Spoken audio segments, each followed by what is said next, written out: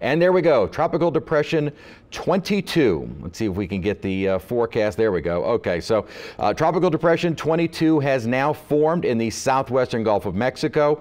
Again, that really isn't a big surprise. We were talking about the fact that over the last really 3 days, this was showing signs of that broad rotation. And what the hurricane hunters have found that there is enough of a closed circulation to go ahead and declare this a depression. Winds are at 35 miles an hour. We're not quite within radar range of South Texas, but we definitely see on satellite that circulation there. This is the center now of 22. So let's see what the forecast is. Calling for it to maybe become tropical storm Wilfred as we get into the latter part of the day tomorrow. But notice the track. Well, I'm going to have to clean this up a little bit. So again, excuse that, but the information literally just coming into our computers now. And notice, maintaining that strength, it does become a little bit stronger of a tropical storm with winds of 70 miles an hour, but generally staying well down to our south. Notice that kind of motion back toward Mexico or Texas as we get into early next week.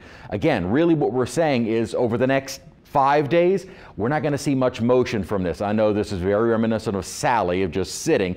We may see a little bit of motion, but basically it is staying down in the southwestern or western Gulf of Mexico as we go through the weekend and next week. What we're looking at for us, though, is with a cold front coming, this storm really cannot come north in the next about 5 to 7 days.